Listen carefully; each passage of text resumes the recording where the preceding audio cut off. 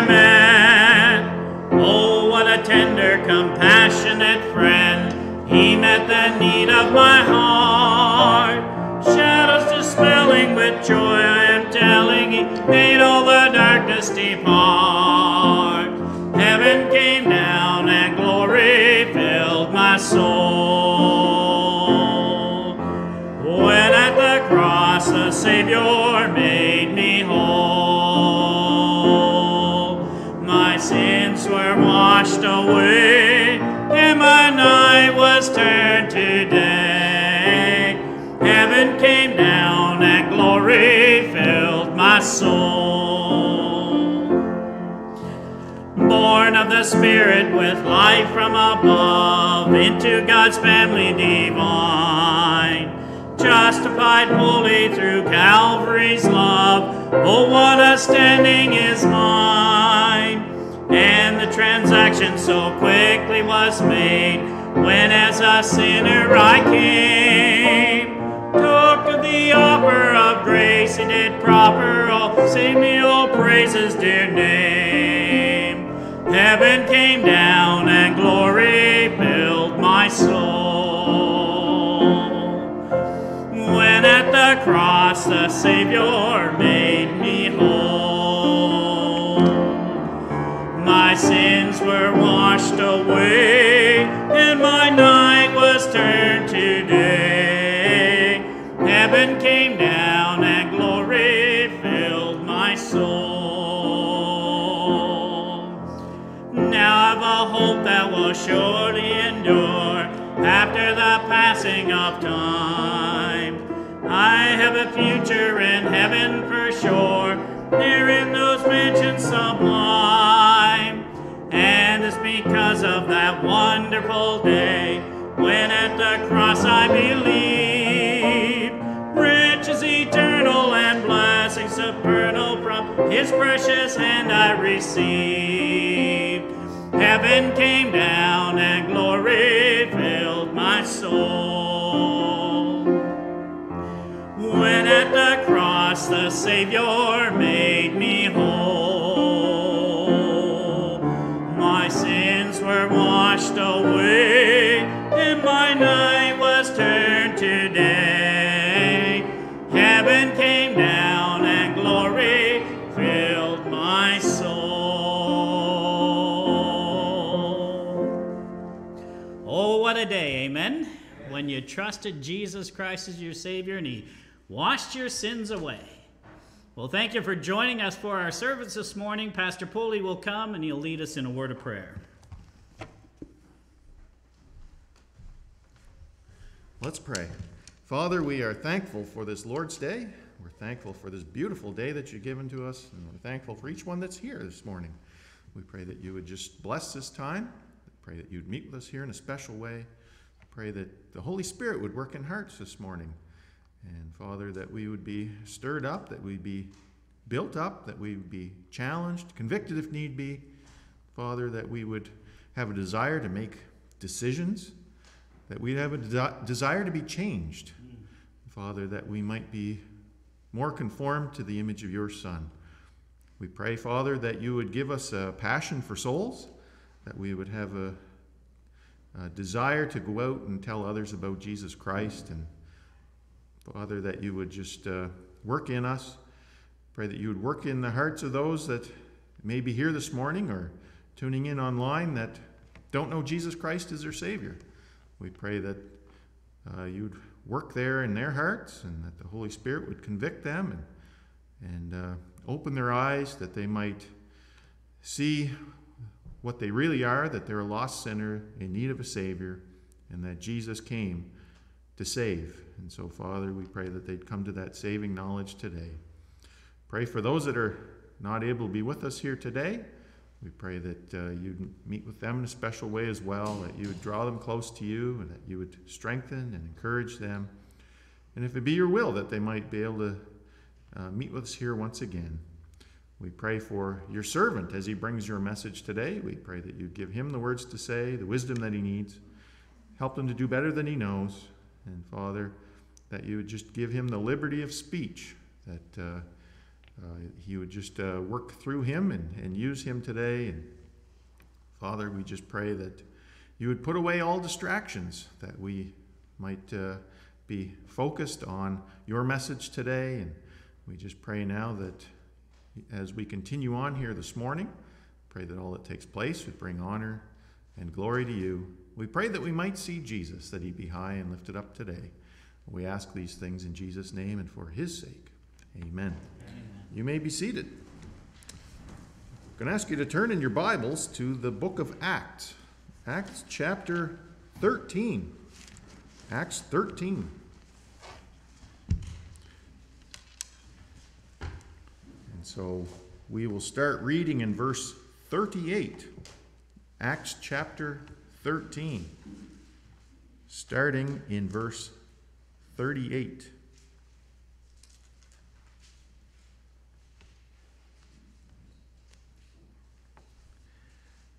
Be it known unto you, therefore, men and brethren, that through this man is preached unto you the forgiveness of sins. And by him all that believe are justified from all things, from which ye could not be justified by the law of Moses. Beware, therefore, lest that come upon you, which is spoken of in the prophets. Behold, ye despisers, and wonder and perish, for I work a work in your days, a work which ye shall in no wise believe, though a man declare it unto you. And when the Jews were gone out of the synagogue, the Gentiles besought that these words might be preached to them the next Sabbath. Now when the congregation was broken up, many of the Jews and religious proselytes followed Paul and Barnabas, who speaking to them persuaded them to continue in the grace of God. And the next Sabbath day came almost the whole city together to hear the word of God. But when the Jews saw the multitudes, they were filled with envy, and spake against those things which were spoken by Paul, contradicting and blaspheming. Then Paul and Barnabas waxed bold and said, It was necessary that the word of God should first have been spoken to you. But seeing ye put it from you, and judge yourselves unworthy of everlasting life, lo, we turn to the Gentiles. For so hath the Lord commanded us, saying, I have set thee to be a light of the Gentiles, that thou shouldest be for salvation unto the ends of the earth. And when the Gentiles heard this, they were glad, and glorified the word of the Lord. And as many as were ordained to eternal life believed. And the word of the Lord was published throughout all the region. But the Jews stirred up the devout and honorable women, and the chief men of the city, and raised persecution against Paul and Barnabas, and expelled them out of their coasts. But they shook off the dust of their feet against them, and came unto Iconium. And the disciples were filled with joy and with the Holy Ghost. May the Lord add his blessing to the reading of his word. Let's continue singing. Let's turn to number 471. 471. As we sing, Love Found a Way. Love found a way to redeem my soul. Aren't you thankful for that love? Amen. Perfect love. And it's only through Jesus Christ that we can be saved, right?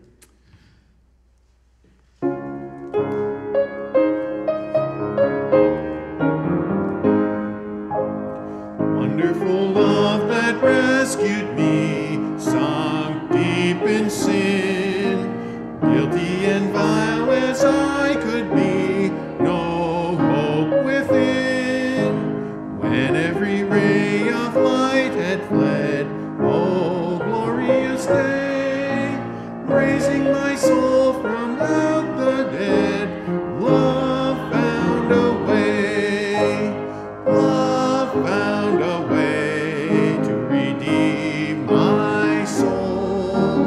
Love found a way that could make me whole. Love sent my Lord to the cross of shame. Love found a way, oh praise his holy name. Love brought my Savior here to die on Calvary. For such a sinful wretch as I, how can it me and have taught me to pray. I am redeemed, set free, forgiven, love found a way. Love found a way to redeem my soul. Love found a way that could make me whole. Love sent my Lord to the cross of shame. Love found a way. Oh, praise his holy name. Did you notice on that second verse? What a wonderful statement. I am redeemed, set free, forgiven. Love found a way. Three wonderful, exciting things in one phrase, right? What exciting things we have to sing about, right? And exciting truths. And I trust that you can sing it truthfully, that you're redeemed, you've been set free, and that you are forgiven. If not, it's only through Jesus Christ, right? And praise the Lord, God loved us enough to send his only begotten Son. Well, let's sing on that third verse. Love opened wide the gates of life. Love opened wide the gates of light to heaven's domain, where in eternal power and might Jesus shall reign. Love lifted me from depths of woe to endless day. There was no help in earth below. Love found a way. Love found a way to redeem my soul. Love found a way that could make me whole. Love sent my Lord to the cross of shame. Love found a way. Oh, praise his holy name. Amen. Praise his holy name. And what is that name? Jesus, which means Savior, right? Praise the Lord. Let's have a look at our announcements. And so what's coming up? Well, trust you'll join us this evening, Lord willing, for our evening service. And of course, as we noted in the bulletin, we are observing the Lord's table this evening. So trust that you'll join us for that, a special time in the life of the church. And so be sure to join us for that. And of course, coming up in the middle of the week, we're looking forward to our midweek prayer and Bible study. That's Wednesday at 7 o'clock. Be sure to join us for that. And I know it says birthdays and anniversaries in June, and we've been made aware that we have the July birthdays and anniversaries listed here. And I think the reason behind that is to give you more time to buy gifts for these people, okay? And so, but just remember it's July, okay? Not June, okay? And so I am sure that will be corrected for next week, Lord willing, but it can happen, right? Cut and paste, and I know all about it. I believe that's all we have for announcements, and so I'm going to have Robin come now. She's going to come and minister to us in music.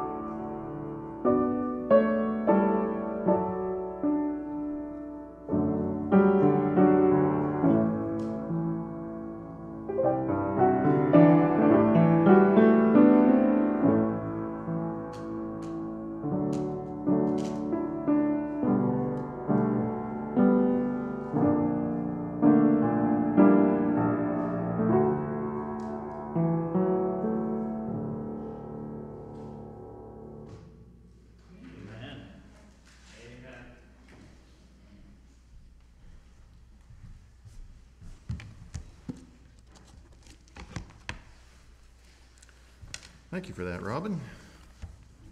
Be Thou My Vision. Wonderful old hymn.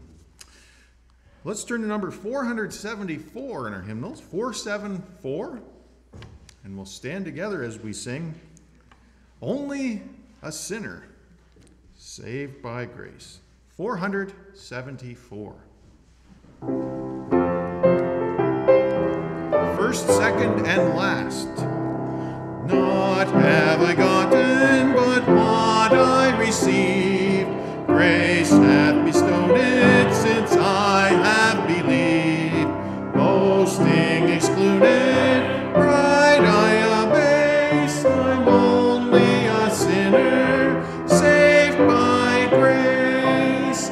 Only a sinner, saved by grace. Only a sinner, saved by grace. This is my story, to God be the glory. I'm only a sinner, saved by grace. Once I was foolish and sin ruled my heart, causing my footsteps from God to depart. Jesus hath found me, happy my case. I now am a sinner, saved by grace. Only a sinner, saved by grace. Only a sinner, saved by grace. This is my story, to God be the glory.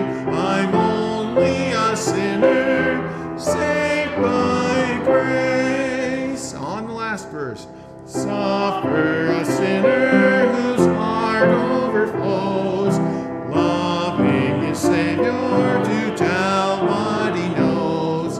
Once more to tell it, would I embrace. I'm only a sinner, saved by grace.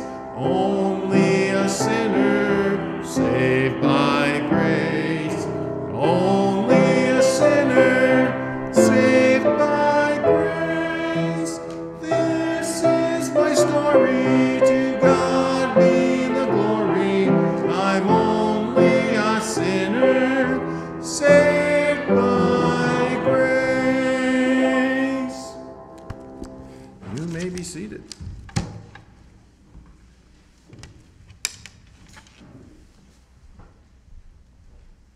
Hopefully Pastor Pooley will forgive me for giving him such a song so high for morning service.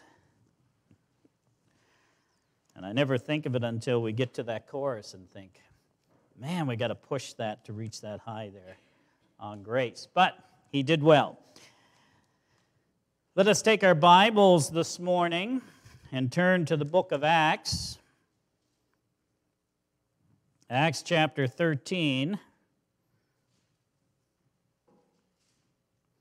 In this passage, of course, the Apostle Paul, Paul isn't even on the scene yet. It's in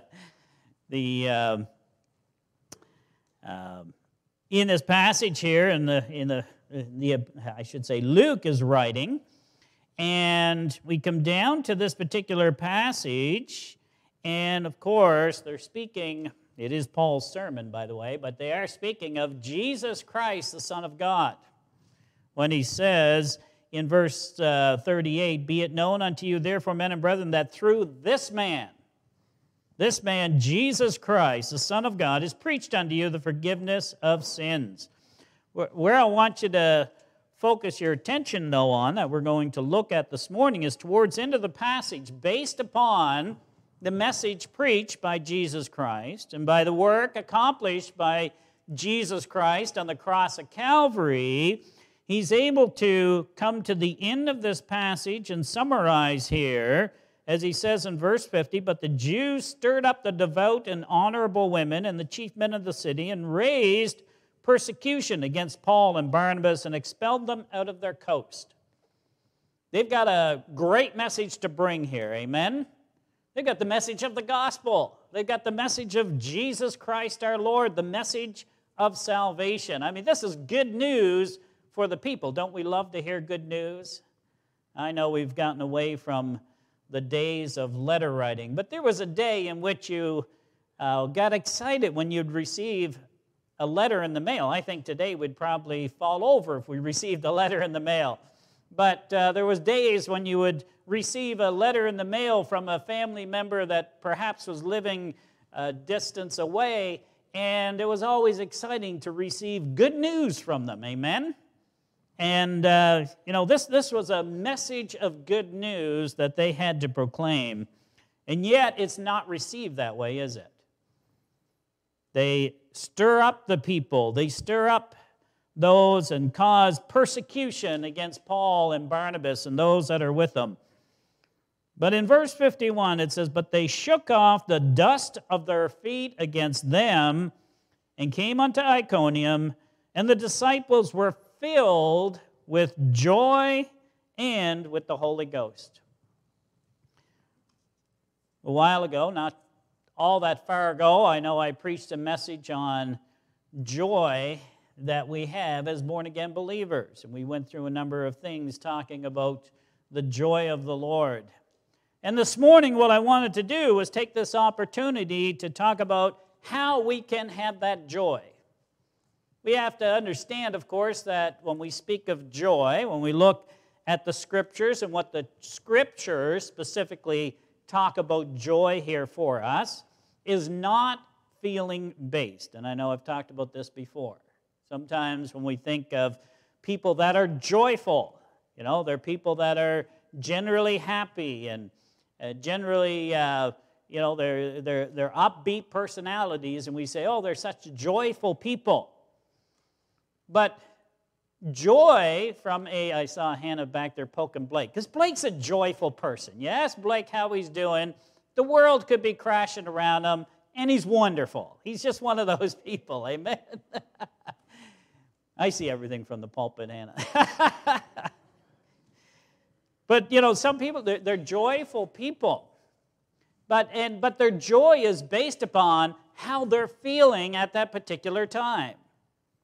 Have a health crisis come along or have a situation that would happen, and they lose their joy simply because that joy was, based on how they were feeling. But the joy of the Lord, the joy that we see in the Scriptures, guess what?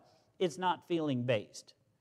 We're not joyful simply because we're feeling happy and we're feeling content and our bellies are filled and our heads are dry and life is grand. That's not the joy we're talking about here. In fact, it's quite the opposite. When you search the Scriptures on joy, one of the things that comes up and is quite prevalent is that joy is spoken in the context a lot of times of persecution, of trial, of difficult times, and no different than we see right in this passage right here. Joy is spoken of in the sense that here they are, they're serving God. They're doing the work that God had called them to do. And that is exciting. When you're in the will of the Lord, it is an exciting time for the believer. But guess what? It can be very challenging and difficult. The Apostle Paul was warned. You think of, here we have Paul and Barnabas. Paul called into ministry, which should be an exciting time for any individual that's called to full-time ministry. It's like, man, I get to serve the Lord every day, preaching the gospel, ministering to folks, and that should be, exciting. But Jesus tells Paul, you're called into ministry. He tells him through Ananias, and you are going to suffer. Boy, that's not exciting news, is it? That does not bring up visions of how great and grand this type of work is going to be. It's quite the opposite. And yet, here we have the Apostle Paul in the midst of being persecuted and chased out of this particular city here. And it says, they shook off the dust of their feet against them and came unto Iconium, and the disciples, including Paul and Barnabas, were filled with joy and with the Holy Ghost. The joy we're talking about here is a joy that's sometimes hard to explain. It's a joy that, like I just described Blake, he walks with the Lord, he's faithful, and guess what? Even in the midst of challenging times, you can say, you know what? Life is wonderful. That's the joy we're talking about here. Joy not based on feeling, but a joy based upon being filled with the Holy Ghost and walking with the Lord. Amen? That's the joy we're talking about. We're to be joyful people. People that are filled with the joy of the Lord. That joy is a joy of calmness, if you like. A joy of calmness and contentment that comes with a relationship with God. So the question is, and where I want to focus on this morning is not so much of describing what that joy is, but how can we have that joy? Because that's a challenge, isn't it? We can search the Scriptures and we can see how these individuals were filled with joy in the midst of persecution and challenge, but how do we make that happen in our lives today? Because guess what? We've got challenging times, don't we? Each and every day of our lives is and can be very challenging times. So the question is, how can our joy be full? 3 things I want to share with you starting from here this morning. And in order for us to be filled with joy, to be joyful, number 1, we need to and we must, in order to have the joy of the Lord, we must trust in God's Son. That goes without saying. We can be joyful simply because we're happy people. And we can be joyful because we're doing wonderful things. But if we do not have the Lord Jesus Christ as our Savior, we really cannot have the joy of the Lord. We cannot have the joy that's is a joy that is beyond explanation unless we have the Lord Jesus Christ. This is foundational to it. Look at Romans chapter 14. Romans chapter 14.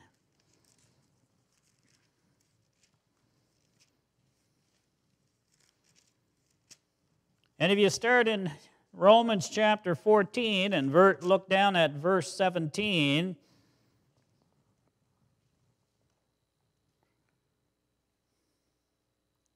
says in verse 16, "Let not then your joy be evil spoken of, for the kingdom of God is not meat and drink." I sometimes wonder if when you think of Jesus in his own element there amongst his people, the Jewish people, the thing that they were anticipating, one of the reasons why they sent him to the cross of Calvary, we know it was by God's design and plan that he might pay for the sins of the whole world, but one of the reasons used was the fact that he had not ushered in the kingdom. The Jews had this vision that when God would set up his kingdom, that it would be their kingdom, they would be in control of their own domain, and that they would be freed from the oppression that they were suffering from under Roman rule here. But God's kingdom is not a fleshly and earthly kingdom. He says, "For the kingdom of God is not meat and drink, but," he says, "righteousness and peace and" what? Joy, the same joy we're talking about, and here's the key, "in the Holy Ghost." That's God's kingdom. Now we know God will set up his kingdom. It's coming. It's not here yet. We're not building the kingdom. It's not going to happen in the church age. It's going to follow the tribulation period, the millennial kingdom, right? God is going to set up his kingdom. That's coming. But what he's describing here is that, from a spiritual point of view, he says, the kingdom of God is not meat and drink, but righteousness, peace, and joy in the Holy Ghost. In order for us to be filled with the joy of the Lord, we must have the Holy Spirit indwelling our hearts. Because that's what's key to this joy we're talking about here. Romans chapter 15. over in Romans chapter 15. If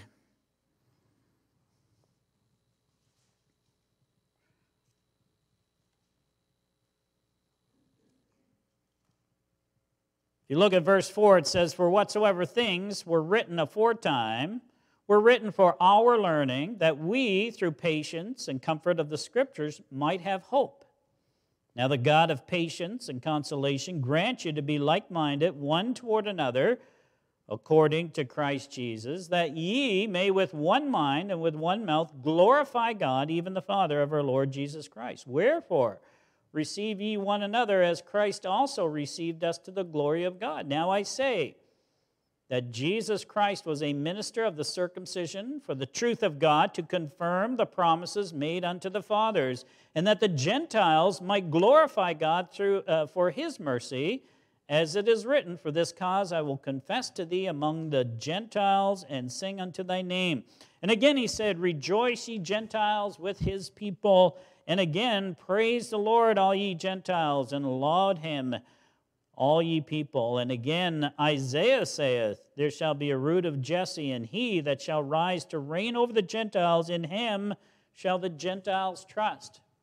Both Jew and Gentile here will trust in the Lord Jesus Christ and his work on the cross. And then in verse 13 he says, Now the God of hope fill you with all what? Joy and peace in believing. Again, there's the key, isn't it? Fill you with all joy and peace. That peace in Philippians that passeth all understanding. That joy of the Lord we're talking about. In believing, he says, that ye may abound in hope through the power of the Holy Ghost. You know, two passages here that we're looking at, you see the connection between the joy of the Lord and the indwelling of the Holy Ghost. This joy is not based upon our feeling. It's not based upon the weather. It's not based upon whether the sun comes up and shows itself, or based on, it's not absent because of how many rainy days we'd have in a row. Could you imagine if our joy was simply based upon the environment around us?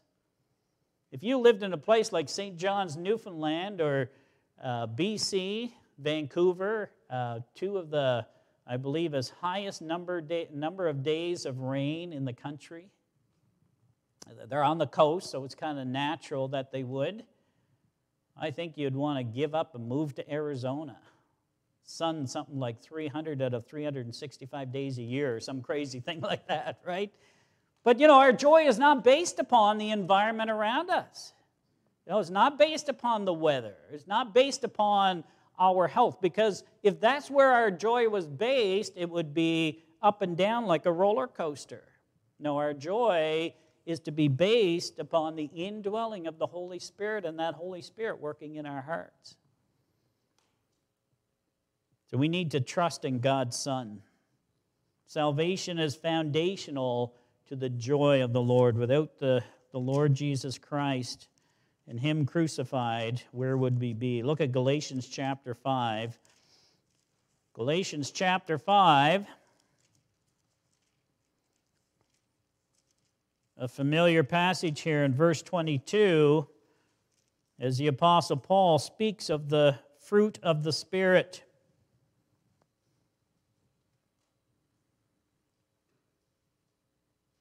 He says in verse 19, Now the works of the flesh are manifest. So if our joy was based upon the environment around us, then our joy would be based upon our flesh, all right? And our flesh is not very reliable, because he says, The works of the flesh are manifest, which are these: adultery, fornication, uncleanness, lasciviousness, idolatry, witchcraft, hatred, variance, emulations, wrath, strife, seditions, heresies, envyings, murders, drunkenness, revelings, and such like, of the which I tell you before, as I've also told you in the time past, that they which do such things shall not inherit the kingdom of God. There's no joy described in any of those things, is there?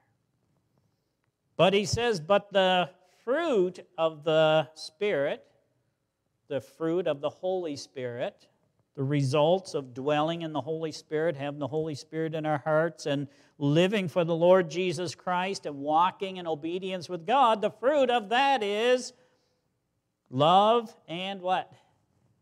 Joy, peace, long-suffering, gentleness, goodness, faith, meekness, temperance. Against such there is no law. And the second one in the list there is the fruit of the Spirit is joy. You know, our joy, the joy of the Lord, is directly connected to the work of the Holy Spirit in our hearts. So you know what controls our joy? What affects our joy? Two things. One is having the Holy Spirit to begin with. So you must trust Jesus Christ as your Savior, because without Jesus Christ, you cannot have the joy of the Lord.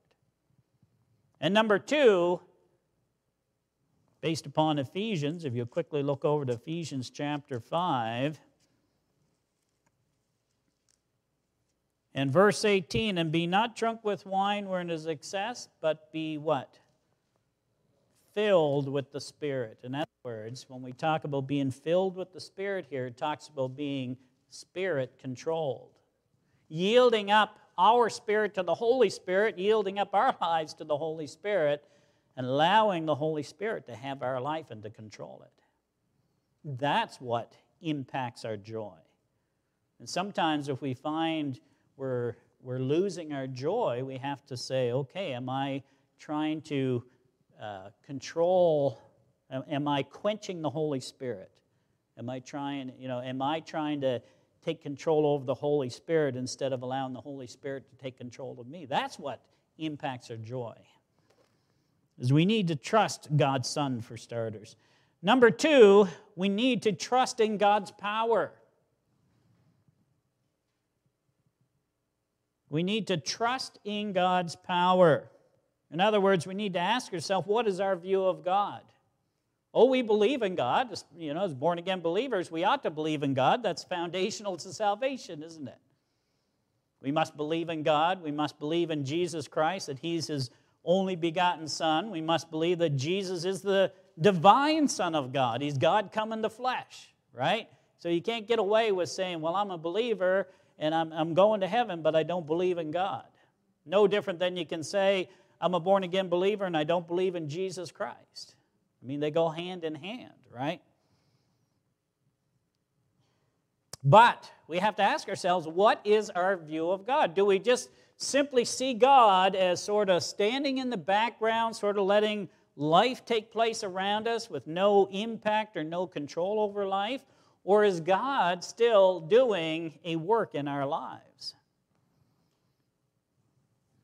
Do we see God as being fully aware of what we're doing and what we're thinking and how we're behaving? Or do we simply see God as that one we go to when we need Him most? No, sometimes, even as believers, we can kind of get into that trap of going through our lives and only turning to God at our most difficult times. And you know, even I, in little ways, sometimes find that just in our prayer life, turning to God, instead of it being automatic that any challenge we face or any possible challenge, you know, something that could happen, do we pause and pray? Or do we wait until we're at that point of frustration when we finally say, oh man, I should take this to God? Certainly when we get to the point of frustration, we should, amen? We should be saying, okay, God, I need your help. But even better, even before we get to that point, saying, hey, I'm starting this decision, I'm starting this venture, whatever it might be, and I could encounter trouble, so maybe I start with God's help now, amen? That is having an idea of who God is and the fact that God is still in control. Look at 1 Peter. 1 Peter. We need to trust in God's power. In other words, we need to have a proper view of God. Realize just how much God is aware of what we're going through, of what we're facing. That's why He tells us we have a high priest in the book of Hebrews who is tempted in all points as we are, and yet without sin. You know, Jesus understands our situation, right? He understands what we face on a daily basis. So you can be guaranteed if Jesus does, God knows. Amen? God knows what we face and what we go through. Sometimes we have this idea, well, God just doesn't understand. No, God does. Better than you think, right? We need to trust in God's power. Look at 1 Peter chapter 1. And verse 3 says, Blessed be the God and Father of our Lord Jesus Christ, which according to his abundant mercy hath begotten us again unto a lively hope by the resurrection of Jesus Christ from the dead, to an inheritance incorruptible and undefiled, that fadeth not away, reserved in heaven for you, who are kept by the power of God. So believers, he's referring to, Peter's writing to, other born-again believers in a time of challenge, persecution, apostasy, all the things that they faced in the early church there. You'll get into it as you read down through this handful of verses here. And he says, who are kept by the power of God through what? Through faith unto salvation, ready to be revealed in the last time.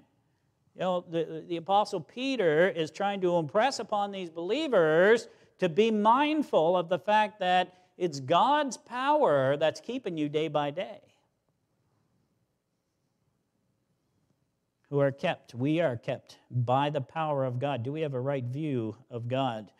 Carry on in verse 6. Wherein ye greatly rejoice, which is really is when we think about it, in the midst of what they were facing, Peter says to them, you greatly rejoice, though now for a season, if need be, you're in heaviness through manifold temptations. It's almost, we kind of put it on the scale. Rejoice when trouble and peril is low, right? No rejoice when things are tough and difficult and challenging, right? And pressing us above measure. And Peter's saying, it doesn't make sense from a scale point of view, because Peter's saying, hey, you rejoice even though you're in the midst of, great persecution and so on, and that's because they could rejoice in the power of God to protect them and to deliver them and to guide them through whatever it was that they were facing. And look at verse 7. He says, greatly rejoice, though now for a season, that the trial of your faith, being much more precious than of gold, that perisheth, though it be tried with fire, might be found unto praise and honor and glory at the appearing of Jesus Christ, whom having not seen, that's some of the trouble we have with understanding and believing in the power of God. If we would have been there with Moses as he faced the Red Sea, nowhere to turn, and we saw, and I know I just spoke of this recently, saw the seas departed, we could believe in the power of God, couldn't we? And we could stand there in awe and say, wow, this is our God. We were there on the Jordan River when Joshua had the priests put their foot in the river and the river backs up, and it happens at flood time. In other words, just like spring, right? All the water's coming down out of the Galilean mountains and that whole region. The snow is melting. And the river backs up and they cross on dry land. We could look at that and say, wow, this is our God doing that. But we don't see those things today, do we? But yet it should not diminish what we believe about the power of God and what God is able to do in our lives. But he says, whom having not seen, even though we haven't seen God face to face, we haven't seen Jesus Christ face to face, however, he says, whom having not seen ye love, in whom though now ye see him not, yet believing ye rejoice with what? Joy unspeakable and full of glory. Now we need to trust in the power of God. Well, we haven't seen God necessarily at hand doing amazing things. Sometimes it's hard to see that. Sometimes it's hard to believe in the power of God.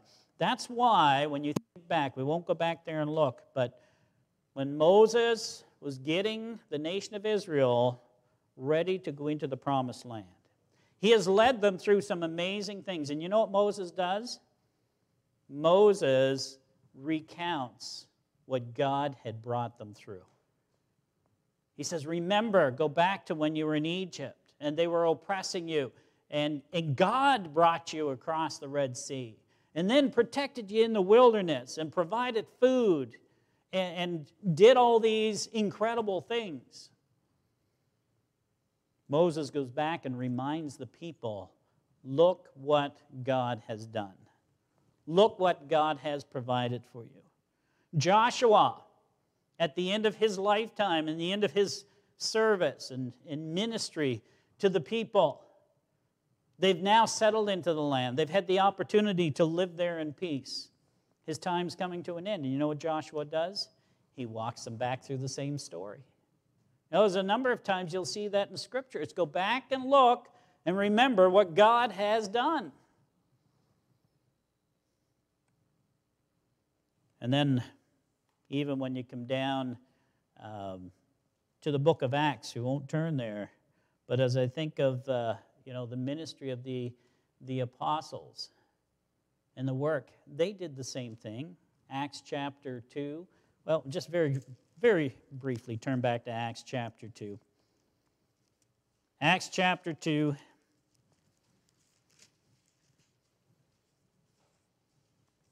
Exciting days. The church is starting. Jesus has ascended into heaven. The Holy Spirit will come down upon the believers here, and some amazing things will be happening. But you notice what Peter does in this particular passage. And in verse 14, it says, But Peter, standing up with the 11, lifted up his voice and said unto them, Ye men of Judea, and all ye that dwell at Jerusalem, be this known unto you, and hearken unto my words. For these are not drunken as ye suppose, seeing it is but the third hour of the day. But this is that which was spoken of by the prophet Joel. And it shall come to pass in the last days, saith God, I will pour out of my Spirit upon all flesh, and your sons.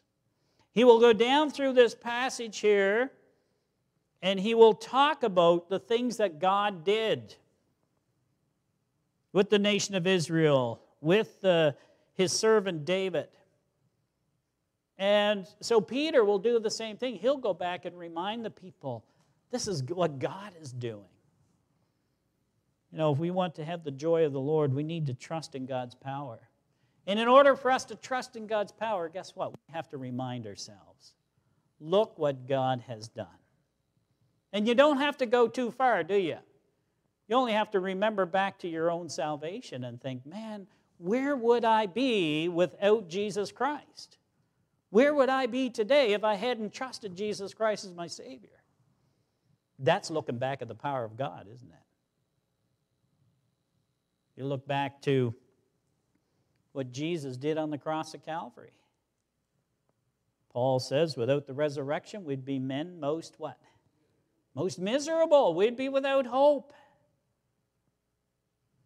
And we can so easily go back and look at what God has done in the lives of his people, both even recent past and distant past. Now, if we want to have the joy of the Lord, we need to trust in God's Son, Jesus Christ. Number two, we need to trust in God's power. We need to take the time, especially when we are in the midst of a trial or in the midst of anguish, or maybe we feel like we're faltering, is to stop and go back and say, you know what? I need to count my blessings. We sing that song, right? Count your blessings. See what God hath done, right? And you know what? It's important for us. We see the pattern in Scriptures. They set up their Ebenezer in the wilderness wanderings. The reminder, look to God, right? And that's what it does. When we think back to what God has done, and we look at who God is, and we see his power, we're reminded that, yeah, God is still on the throne. God is still in control. And as difficult as this may seem, I know God is still in my life. So we need to trust in God's power.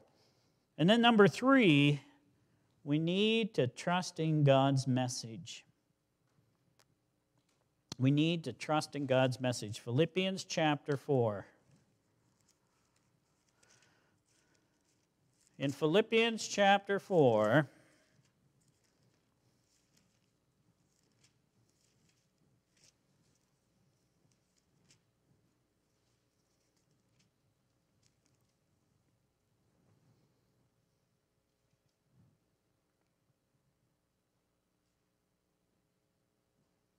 he says here in verse 6, be careful for nothing. In other words, don't worry, don't be consumed with worry of things you cannot change.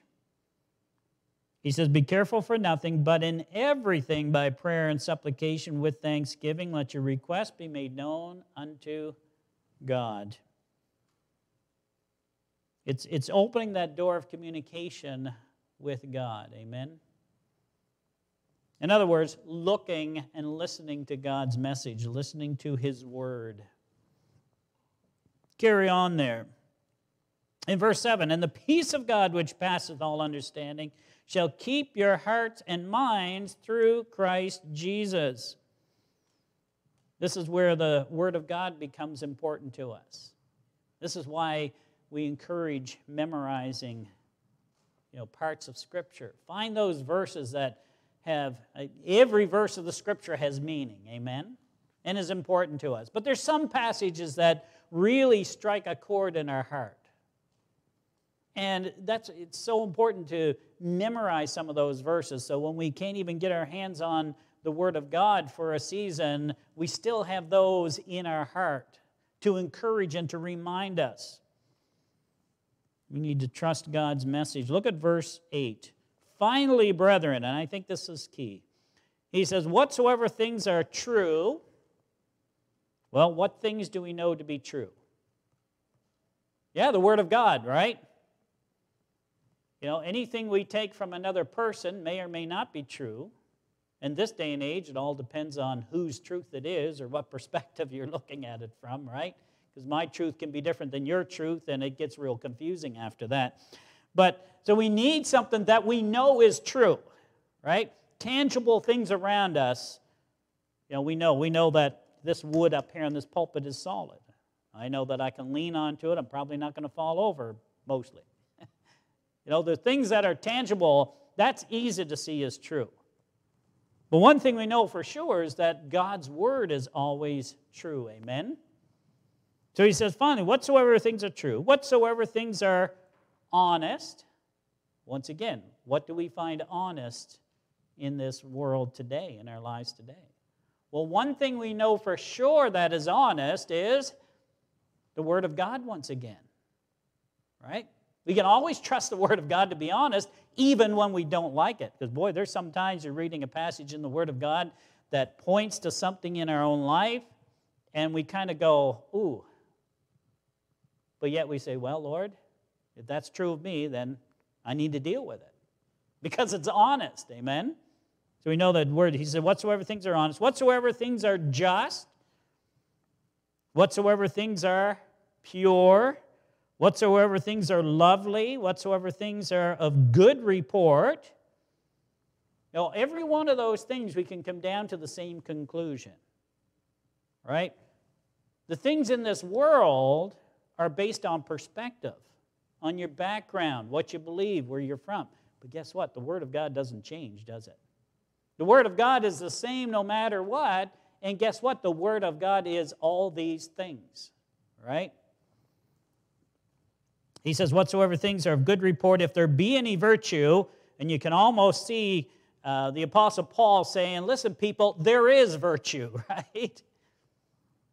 If there be any praise, and again, you can see him repeating that, people, there is praise in everything about God. He says, and here's the challenge, and the key, I think, is what? Think on these things. In other words, get our minds off what's going on around us. Get our minds off this day and age of things that are changing and constantly, causing a challenge to us and all that. Get our minds off that and get our minds on God. Now, that doesn't mean we isolate ourselves and and go into a cocoon or cone of silence and isolate ourselves from everything going on. No, be aware of what's going on in the world. But don't be consumed by it. Don't be so fixated on watching CNN and everything that's going on that's everything you do, right? No, get out there, be aware, watch for things that are happening, but find that balance and make sure that what you're thinking about God outweighs those things that we're being challenged by. Now start changing our mind and our thinking. So instead of thinking of the worries and concerns of the world around us, think on these things, he says. Think of the spiritual things. Think of God. That's why number 3, I've called it, we need to trust in God's message. Now, God's given us so much in his word for us to read and study through. It's a work to read through the Bible in a year, isn't it? And I trust that hopefully you have a read-it-through program that you're following, and there's a number of them out there. And, even as a pastor, there's days when it's like, oh, man, I got to read extra today because I missed yesterday, right? But I tell you, this word is filled with so many things that talk about God and his goodness, his power, his grace, his mercy, his love. Lots for us to think on, isn't it? And we could be consumed all day long by just considering the things of the Lord. Well, that'd be far better than spending our days consumed by the things we cannot change and the things we cannot alter. To have the joy of the Lord, we need to trust in God's Son, need to be saved, need to have the indwelling of the Holy Spirit. We need to trust in God's power, recognize who God is, have a right view of God, and know that God is still working in our lives. And we need to trust in God's message. Shift our thinking from the worry and concern of all that is going on around us to giving God his due and thinking about the things of God, the things of Jesus Christ, and thinking about what God can do, amen, and recognizing that he is still in control.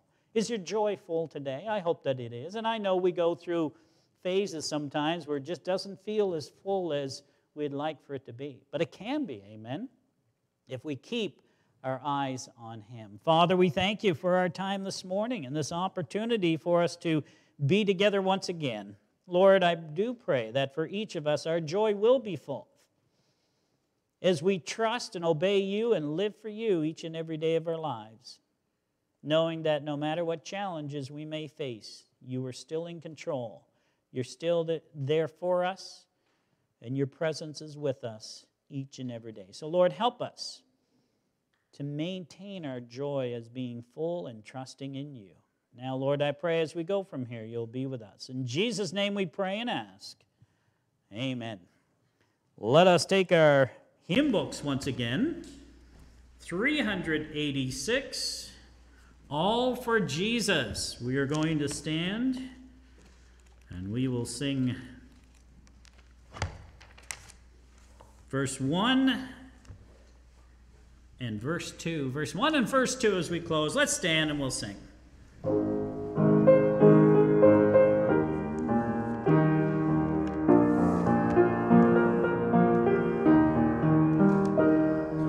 All for Jesus.